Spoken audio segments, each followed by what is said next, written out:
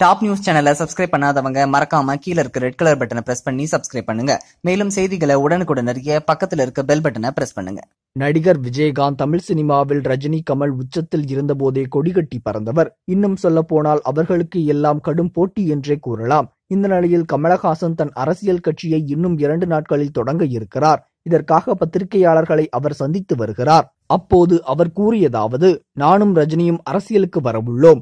ஆனால் எங்களுக்கு எல்லாம் முன்னோடி விஜயகாந்த் தான். அவர்தான் மையம். அந்த மையம் எப்போதும் ஒன்றாக இருக்க வேண்டும் என்று கமலஹாசன் தெரிவித்தார். நேற்று கருணாநிதி ரஜினியை சந்தித்த நிலையில் இன்று நடிகர் விஜயகாந்தை கமலஹாசன் சந்தித்து பேசினார். சந்திப்பின் பிறகு கமலஹாசன் தெரிவித்ததாவது: சகோதரர் விஜயகாந்தை சந்தித்து நீண்ட நாட்களாகிவிட்டது.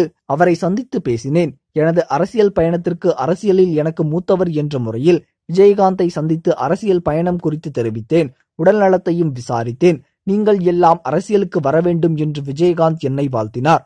திராவிட அரசியலை பின்பற்றி வெற்றி பெற்று காட்டுவேன் என்று தெரிவித்தார். இந்த தகவல் உங்களுக்கு பிடிச்சிருந்தா லைக் பண்ணுங்க, கமெண்ட் பண்ணுங்க. மறக்காம கீழ இருக்க ரெட் கலர் சப்ஸ்கிரைப் பட்டனை பிரஸ் பண்ணி டாப் நியூஸ் சேனலுக்கு சப்ஸ்கிரைப் பண்ணுங்க. நன்றி, வணக்கம்.